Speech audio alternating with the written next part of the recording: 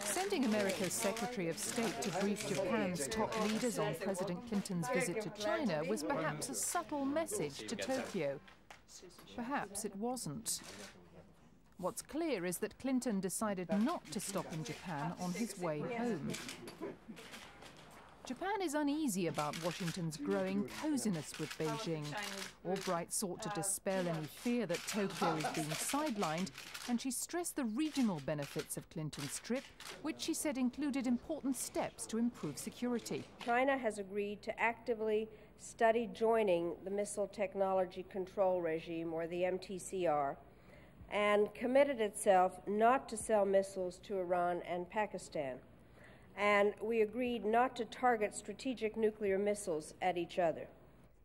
She told Hashimoto that Washington was encouraged by his just-announced plans to reform Japan's banking sector.